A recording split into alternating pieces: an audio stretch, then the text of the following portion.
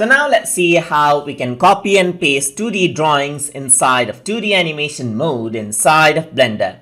So in order to copy and paste 2D drawings, first of all, I'm going to randomly draw out an object right here. So once I do that, I'm going to go around over here onto the draw menu and go to edit menu first. And then once I do that, I can press A on my keyboard and press Ctrl C to copy this out.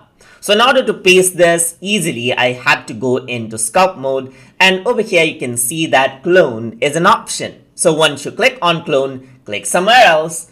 Since you copied it out last time, you can see that you can simply go around and paste it out right here. You can also increase out the radius, but that does not really help. You can go around and the settings does not really matter here. It simply pastes out whatever you have right here, as you can see.